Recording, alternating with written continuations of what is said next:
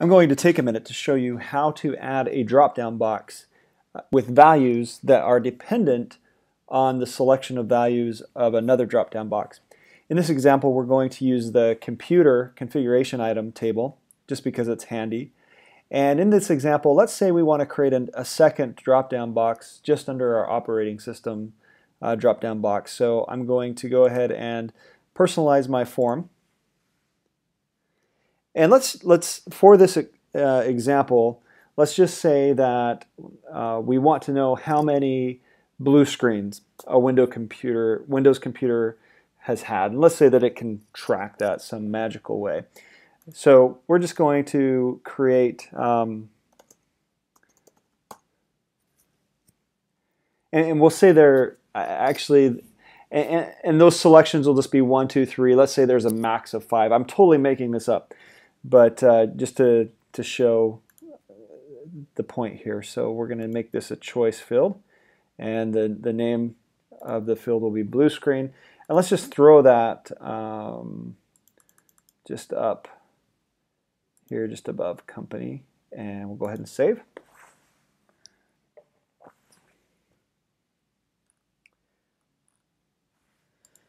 Okay, and there's our blue screen choice field. It doesn't have any choices. Now we want to tie that blue screen choice field to this operating system. We only want this to show up if the operating system is set to, let's just play with Windows XP in this example. So only if it's Windows XP do we want this to be populated with values.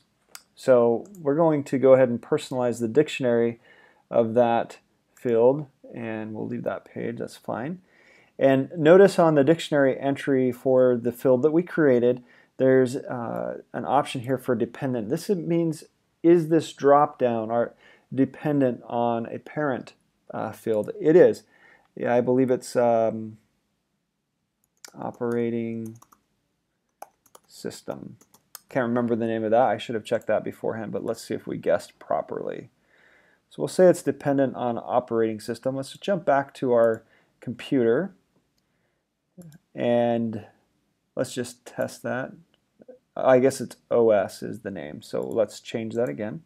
Let's go to personalized dictionary, and instead of operating system, the field value is OS. So we'll update that. Okay. Still nothing's changed. Let's add some values to this blue screen counter, and let's personalize our choices. Let's say 1, 2, 3, 4. We'll add those, and then let's just say not applicable. So for anything that's not Windows XP, we'll just leave that as not applicable. So we'll go ahead and save those. So now we have this drop down with these options here, and we want to set that so that these options do not show up, these 4 options, unless operating system is Windows XP. So what we'll do is let's show the choice list, and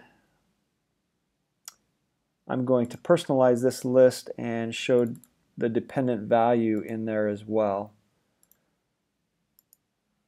There's a dependent value field, and since I had Windows XP Professional selected when I created those choices, that value automatically got set here.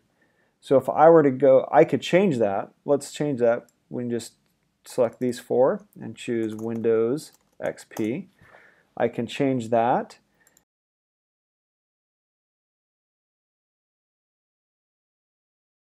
And let's jump back to our computer's record.